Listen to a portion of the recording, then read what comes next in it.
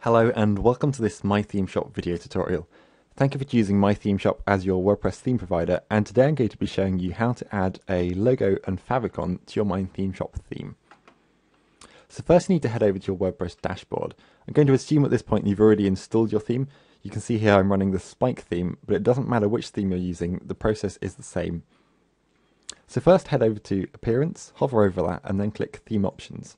And this is going to take us to the Theme Options page, the Mission Control Center, where we can add our favicon and our logo. So let's start with the logo. You can see here what the recommended size for your logo is, and on the Spike theme it's 150 by 44 pixels. That may differ with your theme, so just check that there.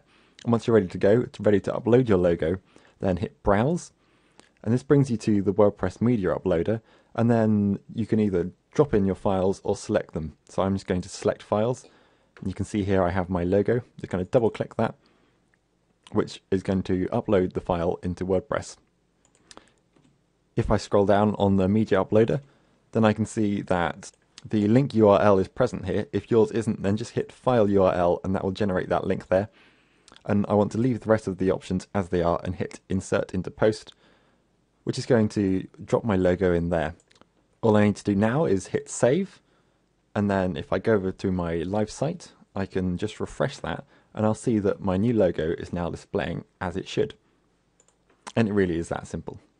We can now just repeat that process but with the favicon. So if I go back to my theme options, I can see here I want a 16 by 16 pixel favicon that will show up in your visitors' browsers. If you need to find out how to make a favicon, you can click on this link, which will bring you to a page showing you how to do that. I've already created my favicon though, so I'm going to hit Browse again. And then the same process. Select my files, double click, and then that uploads.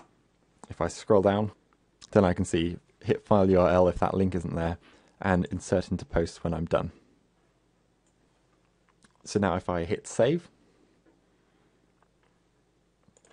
and again go back to my site, I'm just going to bring this browser window forward.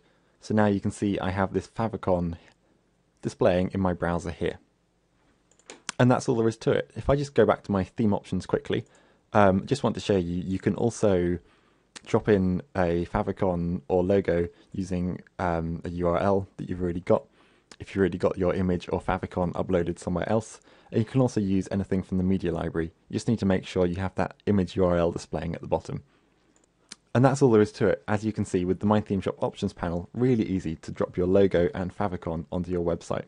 If you do need any additional help, then head over to our support forum at community.mythemeshop.com and one of our team will be more than happy to help you. Thank you very much for watching.